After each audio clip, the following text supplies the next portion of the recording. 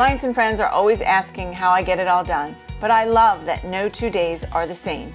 Many days my morning starts early with tennis. Hitting the courts with friends and teammates gives me the energy that carries me throughout the day.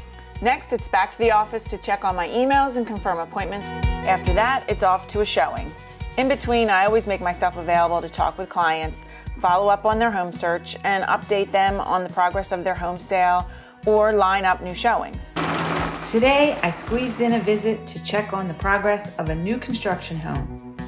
Remember, whether it's resale or new construction, realtors are your best advocate representing only your interests, from finding the right builder to navigating the home buying process.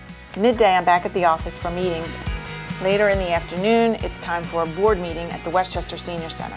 Carving out time to have dinner with the family is a priority.